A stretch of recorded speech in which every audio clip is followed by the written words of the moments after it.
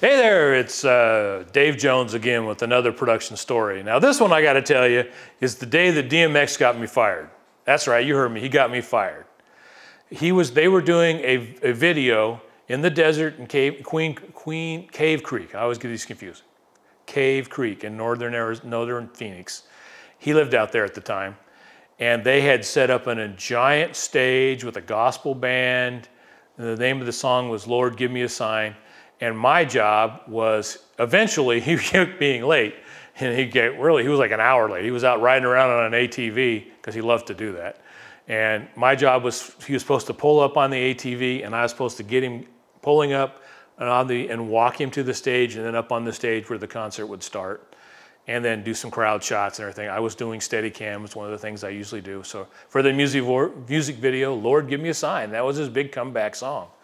And so I'm sitting there waiting, and he pulls up. I'm getting this amazing shot. He starts walking to the stage, and he looks like this around the camera, and he goes, "Dave, homie, hey!" Yeah, then DMX proceeded to give me a big hug and shake my hand, and hey, it's so good to see you, it's been so long, and on and on. And the director's yelling, "Cut, cut, cut, everybody back to place, what is going on?"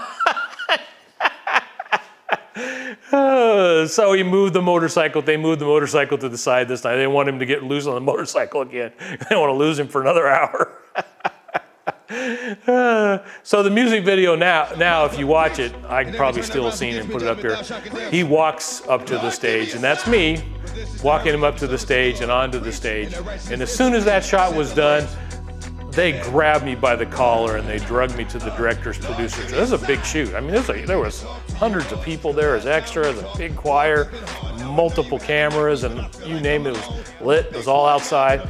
And they dragged me over there and said, "You're fired." "What do you mean I'm fired?" He said, "Yeah, you're a disruption on this set. We can't have you here."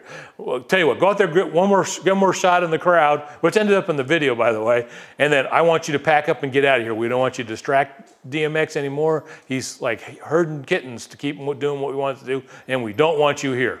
Bye. And they paid me right on the spot, and I left. I mean, I'm not mad because I got paid, but it was pretty wild to get fired because of DMX.